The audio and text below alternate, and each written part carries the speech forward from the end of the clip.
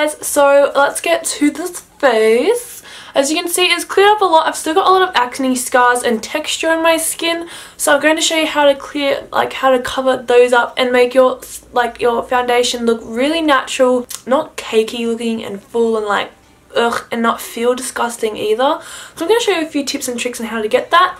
So as per usual, I always cleanse and moisturize my face before I do any foundation look, because I do want it to sit as smoothly and as seamlessly as possible with all the texture and things going on in my skin.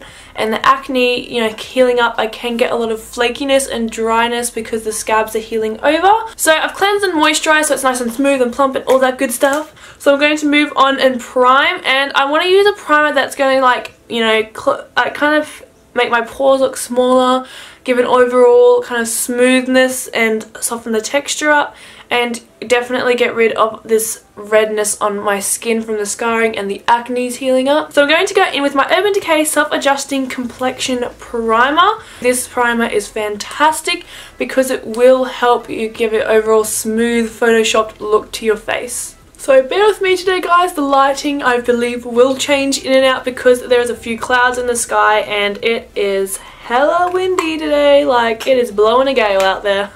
So I just do a pump of that, and that is more than enough. And I'm just applying it to the center of my face and working out. So there's plenty of product when you do a pump, so you don't need heaps. And just massage it into your skin. You can use a stippling brush if you want, but my hands are clean and the fingers are the best tools. And you can just see that already forming, like it's already created like a Photoshop look. My pores are smaller and smoother. My complexion, like the redness is just like boom, gone. This primer is also good for oil control because it controls the shine. So if you guys, like, if you're having acne, you usually tend to have more oily skin, so it's good for that as well. It will control that oily, greasy look as well during the day. It's also good because it's not that kind of silicone-y, pore-filling kind of primer that you can tend to get. I don't like those because they feel really uncomfortable on the skin. This one just feels really lightweight, smooth, and it's not going to be uncomfortable to wear during the day, and it doesn't look thick either on the skin. So because I have acne, as you guys can see, I'm going to go in with a more full coverage, medium to full coverage foundation, and I'm really liking this CoverGirl Ready Set Gorgeous Fresh Complexion Oil-Free Foundation. This already in general is just fantastic. It's more medium to full coverage, like I said. It's not got any oil in it, so it's not going to, you know, clog up the pores and everything like that. A little side note, guys, if you do have a water-based primer and you're using an oil foundation, that is going to cause your foundation to separate from your skin and have that really like broken up kind of mask kind of look when it sits on your face. You always want to make sure that you're using a water-based primer with a water-based foundation or an oil-based primer with an oil-based foundation. And you guys can just look in the ingredients to check if it's oil or water, just letting you know.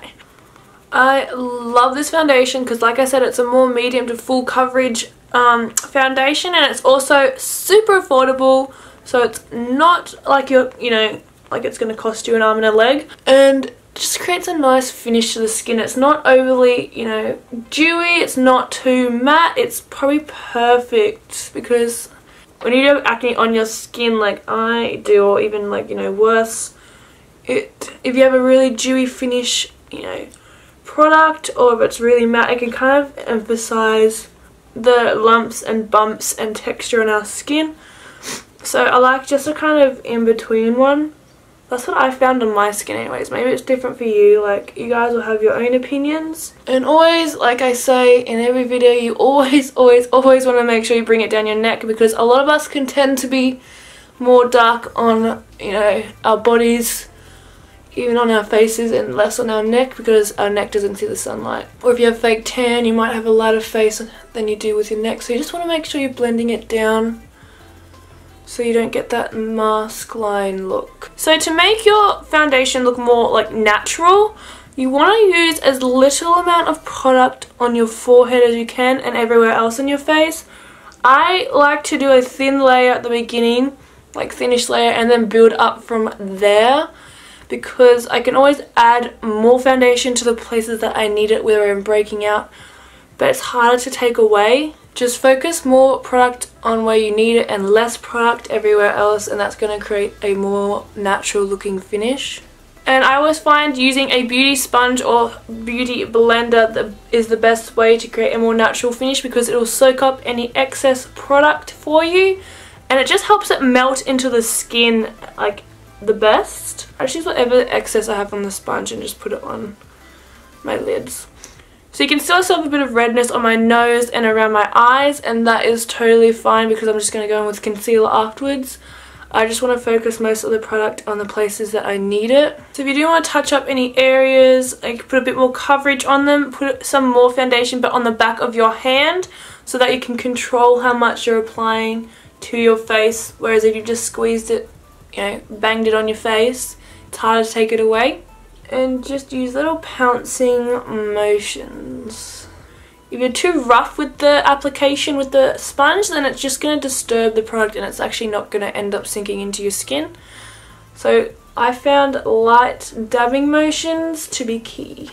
And roll it into the hairline so it fades in and looks more natural. Because I found if I just dab it, I can tend to have like a line, causing that mask look. But if I roll it in, it just looks so much more natural. Oh, and if I didn't say it before, I'm in the shade medium beige for any of you who are curious. Sorry, forgot to mention that. For concealer, I always like to go in with something more natural looking if I am doing a more natural base. I don't want anything too highlighting because it is just going to highlight those imperfections and the breakouts when you try to cover them up afterwards. So I'm going to go in with this Instant Age Rewind Concealer from Maybelline in the shade Medium Moyen, or like medium beige, so it's the same colour as my foundation basically.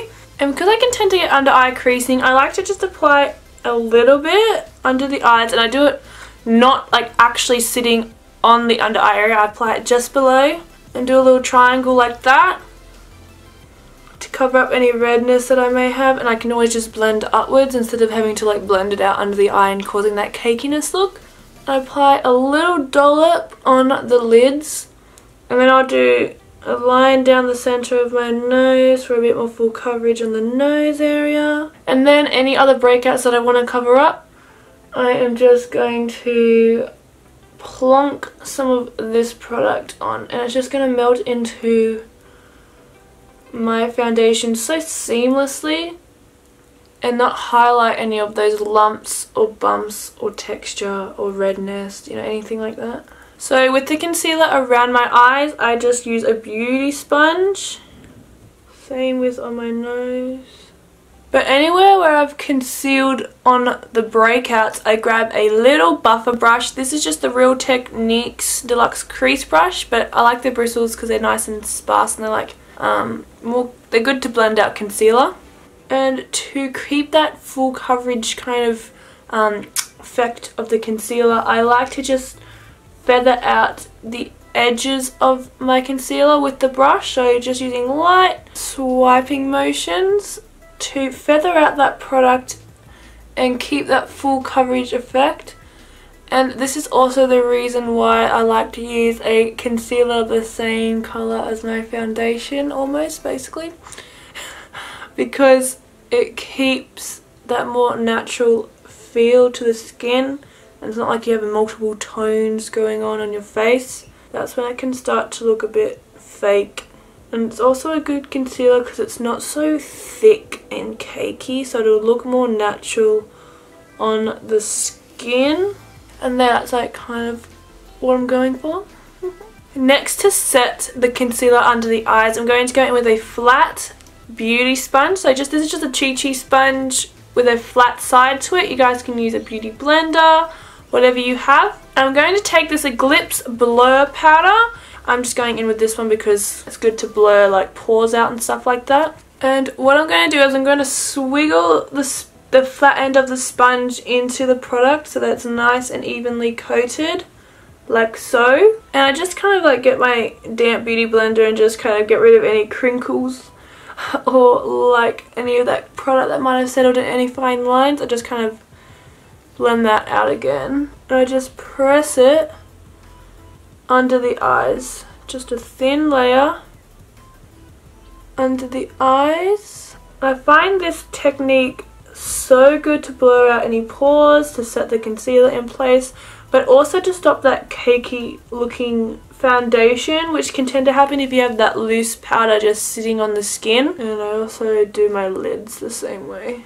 to set them in place. So I am oily, so I am going to set the oily areas on my skin where it tends to get a bit, you know, kind of that greasy look, or it can move and break up. Setting it in place by pressing it in will look more natural. So I've set around my nose area because I find that it can break up there. And I'll set my forehead very, very lightly. Nothing too crazy. Oh yeah, and I also set my neck as well, guys. And I'll do a light little bake, kind of pressing the powder into my skin anywhere that I'm going to be applying bronzer. So just kind of here. And I'll do whatever's left on the sponge on my breakouts. Because when you mattify them very minimally, nothing too crazy, like that loose powder will just look a bit cakey. But when you lightly bake whatever excess there is on your breakouts, it'll make them more matte and make them less obvious. When there's more shine to the face, it's going to attract attention to those texture in the breakouts. But more matte, it'll cause your breakouts to look less obvious on your face. You know, that's just kind of the rule of thumb, I guess, in makeup. So there we go, we've set we've set our face in place now. So I'm going to do a little technique. I think you might have seen it in, hold on a sec. You might have seen this in a few of my other videos where I grab a setting spray. You can use whatever setting spray that you have. And I'm just going to lightly mist that over my face to really lock that product in that we've just applied. And also help the product to look more skin-like on the face rather than just, you know, it's sitting on top. It's going to help it melt into the skin and become one, so it looks more natural. If you do find there's any cakiness to the face, it's just going to help eradicate that too, so it looks more natural. And just by fanning it in, it's really going to help that product activate and really cling to any excess powder, you know, anything that may be causing your face to look a little bit cakey at this stage. It's just going to help get rid of that, whilst also locking your product into your face so it's not going to move and it's going to last longer throughout the day as well. Time for the brows. So I'm going to grab my Maybelline Master Brow Pro palette in the shade Deep Brown and grab that center shade from the palette on an angle brush. This is just from eBay, guys, nothing too fancy. And I'm just going to start, you know, carving out my brows, just kind of giving them a bit of shape. I like to go for a more dramatic brow. If you guys don't, then you do you, boo. You do what your brow routine is for you, hun. And guys, if you ever feel like, oh, you get so frustrated with doing your brows, they don't ever look the same, just keep in mind that they're meant to look like sisters, not like twins. That always helps me when I'm carving out my brows. I'm like, they just don't look the exact same. They're never going to. We're just going to have to accept that they're just going to be sisters, not twins. Ha! Little tip of the day. Okay, puppy. Okay. So next, to keep these brow hairs in place so that they're not, you know, moving out of the lines that I've just created right here. We know that our brows are stuck down, and also to give a bit of dimension back to the brow hairs, because with the powder it can be quite overpowering. So this tinted brow gel in the shade Dark Brown will help give a bit of dimension back to the hairs and kind of make the brow look more natural, I guess we could say. And what I like to do is I just brush lightly over the hairs firstly, making sure to wipe off the wand before you use it, because you can get a big clump of product and you don't want that, because then you have to kind of work it into the brow. It's just a lot more effort. So just wipe off the wand before you use it on the bottle. Then, to make sure I'm coating each hair and make a fuller looking brow, is I comb downwards lightly with the product that's left on the wand. And then I'll comb it back up and let my hairs fall, I guess, into their natural place. Some people like to brush up their brows and make that more like natural, youthful, bushy looking brow.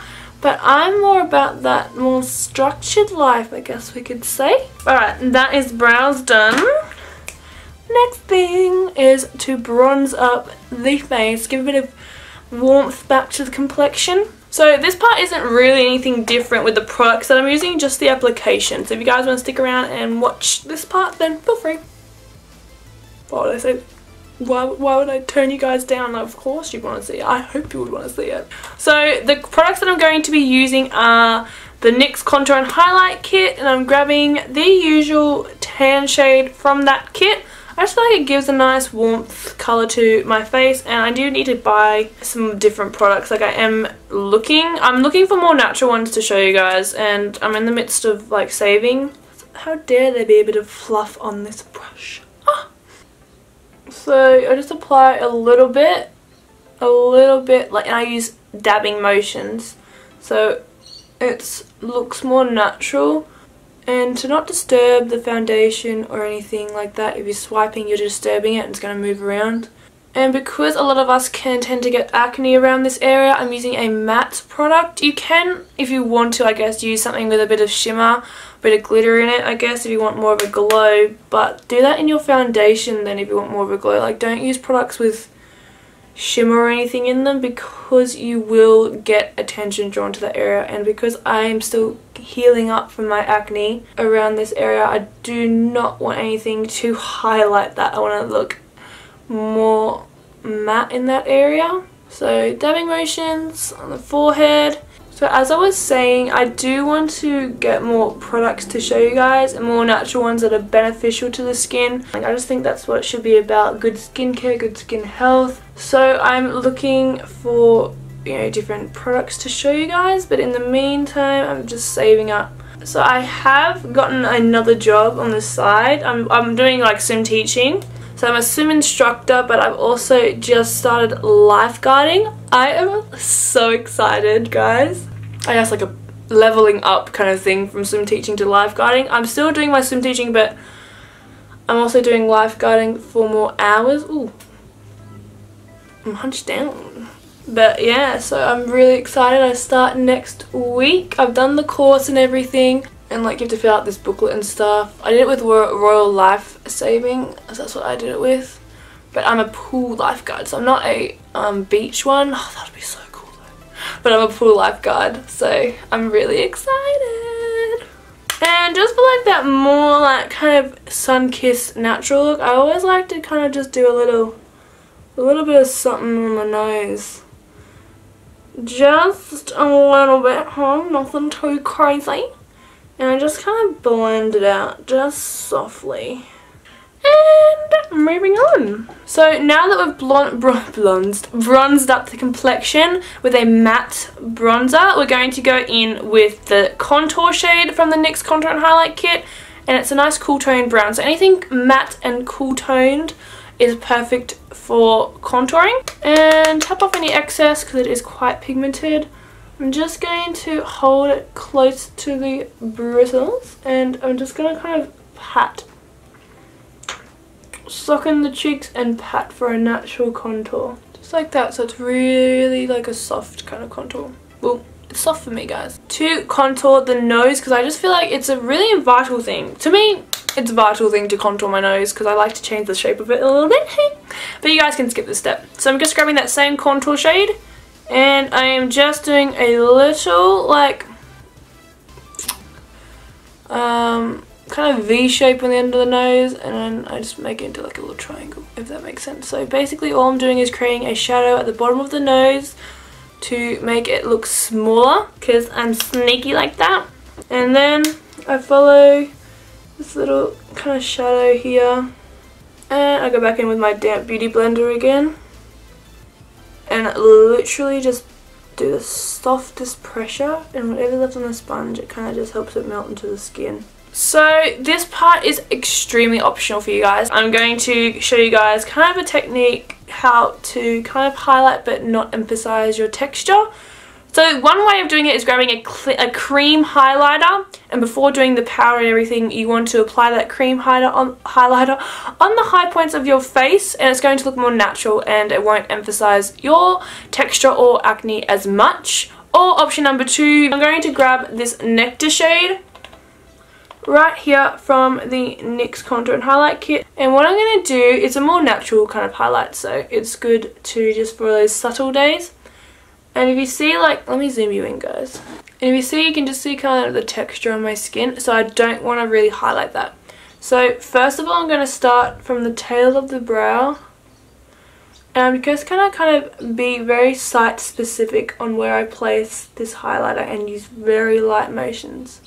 So it can be more intense on some places and barely touch it on other places. So there's a highlight there, it's soft, it's subtle, but it's still got, I still like a glow. Like, I don't know, highlighting's one of my favourite parts of the face, and if I have breakouts, it kind of takes the fun away from it. Like sometimes you just want to glow, you know? So here I haven't got, you know, texture on the top of my face really, so I can be a bit more heavy-handed on that highlight. But I won't bring it down anywhere where the texture is. And on my like brow bone area, there's no breakouts. I'm so blessed that I don't have any acne on my forehead, so I can just highlight away there, highlight my life away, and I have an intense glow there. So basically, guys, you're picking and choosing where you want to highlight. That's why I'm using a little eyeshadow brush. This is the crease brush, the Luxe crease brush from Zoeva. And it's a sparse brush, so it's not going to be too intense. It's going to be more natural. For the nose, I have no texture on my nose, so I'm just going to highlight away. So you guys can still highlight places on your face. And I'm going to switch to the Mary Luminizer for the nose area because I want a more intense highlight. But if you guys, you can just pick and choose the highlight you want to use, where you want to highlight, because the highlight will emphasize texture in your skin, so I use a more natural highlight on the cheekbones, but on the forehead I switched to my Mary Lou because I can go for a more intense highlight. So I'm using the Nectar shade and the Mary Lou to kind of highlight my face, and of course that Cupid's bow. So as you guys can see, there's like a little spot, oh, you probably can't see, there's a little spot on my chin where I can highlight because there's no texture there, so woo! But chin areas are usually problematic areas for a lot of people with acne, so you guys can skip the area. Just highlight where you want. I'm just going to bring some highlight my bod as well, because who can really get enough highlight? Like, let's be real. But there, see, I've got a bit of a glow. It's very natural on the cheekbones and it's more intense everywhere else. But you've got that glow that so you don't feel like you can't highlight because you've got acne. You totally can, beautiful, you totally can. But you just got to be more site specific. Also, I'm not going to add any blush today because blush can attract attention to acne areas, especially because a lot of us do get it on the cheek area. You guys can wear blush if you want to. I'm not going to wear it today because I want it to be less focused on the acne, more focused on the overall complexion. Okay, done.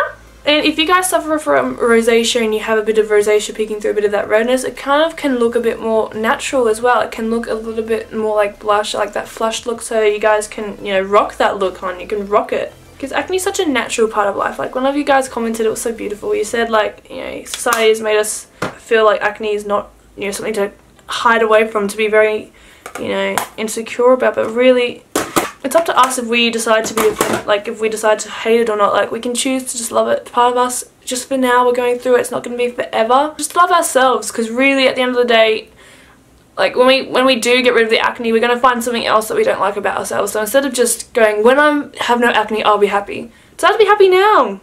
Anyways, that's my little spiel. So I'm just going to set my face in place with this setting spray. Right here, this Urban Decay one that I used before. You guys can, again, like I said, you can use your own setting spray, whatever you have at home. So this concludes my non-cakey natural acne foundation routine. So I hope you guys got a lot out of it, got a few tips, got a few tricks you can apply at home. I'll be right back with my full makeup look in a minute. And I forgot to come back and end this video, so hope you guys enjoyed today's video. Make sure to give it a big like and subscribe before you leave so you guys can keep up to date with my latest videos and tutorials. Otherwise, have an amazing day and I'll see you in my next tutorial. Bye guys!